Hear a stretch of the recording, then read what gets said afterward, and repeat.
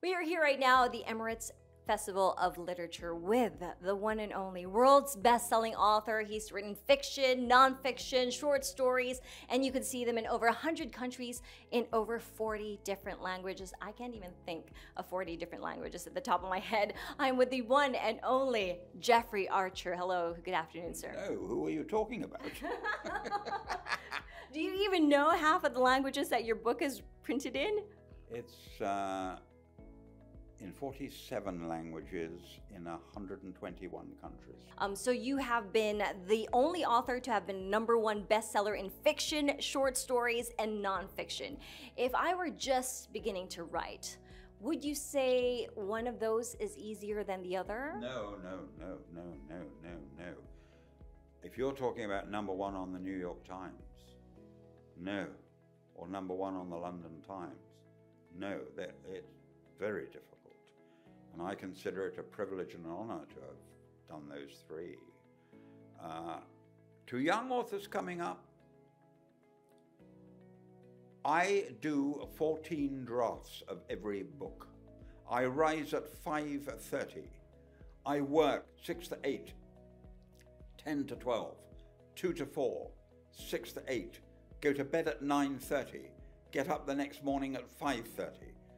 As I said, I do 14 drafts, 1,000 hours on each book. There is no shortcut. If you're a storyteller, if you're lucky enough to be a storyteller, it's still damned hard work. I'm sure it is. So it's not something that you do whenever you're inspired. It's a full-time job. That's two questions again. Because the answer is recently I've known what the next book is. So I'm ready and prepared for it. But yes, once you've got the idea, in the case of Princess Diana, an incident that happened in her life, did it happen or didn't it happen? Because I knew her, of course, and had the privilege of working with her. So I know that if it happened or if it didn't happen. So before I sat down to write that, I knew that.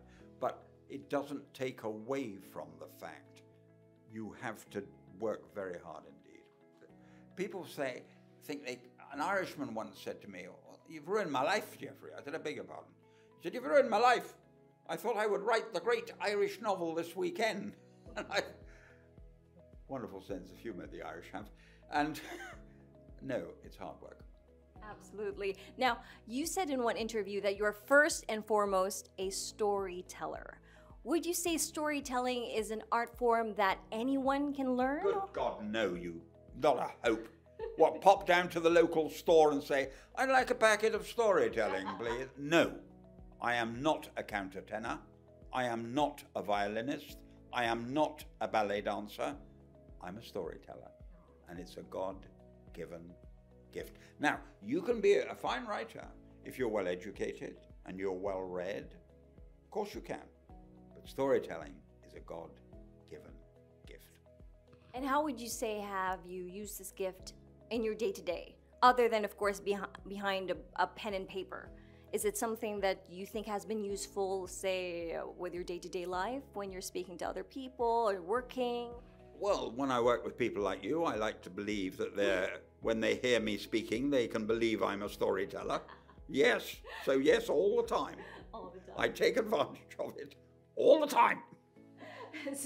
So one more question for you. With more and more authors every day, especially now that we've got things like LitFest that are inspiring more authors, what one advice would you give people so that they can stand out and maybe, hopefully, one day be a bestseller like you?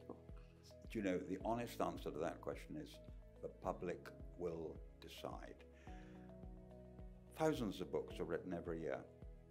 Just occasionally, I remember my whole life changed. I wrote a book called Kane and Abel, and my whole life changed overnight. 1 million people bought it in the first week. 47 million people have now bought it, and 100 million people have read it. If you'd said to me, when I handed it in to the publisher, "Is this the breakthrough?" I would have said, no, this is the next book. So it's the public who decide. And one book goes flying through. The whole world is reading. You can't decide. I got lucky. Do you really think it was just luck? No. No. But I was shocked by the sheer numbers. I mean, 100 million people have read Kane and Abel. I mean, yes. No, luck isn't, it's a tiny, tiny part of it. But the more important, answering your question more seriously, the public will decide. Absolutely. Now, since speaking of decision, what made you decide to write a children's book? I know you wrote 3, right? Well, because my own children were at school when Kane and Abel came out. They were 7 and 5. And they kept coming home saying, everyone's talking about Dad, Kane and Abel. And they were obviously 5 and 7. They were too young to read Kane and Abel, so I wrote 3 books for them. Willie Visits the Square World, Willie and the Killer Kipper, and By Royal Appointment. I wrote those 3 books for them, and they're the only children's books I've written. And I enjoyed them immensely, and I read them to them, and they said, oh yes, Dad's an author. But then they asked me if I would stop coming to pick them up at school. And I said, why do you want me to stop coming to school? They think you're out of work, Dad. That's hilarious. Oh my goodness. But how different was it to write a children's book versus all these amazing books that you've already written? It's a different world, and it's not my world. I did it for my children, and it was fun to do it for them. I'm a novelist. And is there one last word that you'd like to share with our viewers right now about joining things like Emirates Lit Fest or anything that you'd like to advise for people who still want to learn about being an author? There's no shortcuts. It's damned hard work. And it's a very great honor and privilege because people forget. It takes 6 hours to read a book. You're saying to someone, give me 6 hours of your life. The young nowadays are lucky to give you 6 minutes.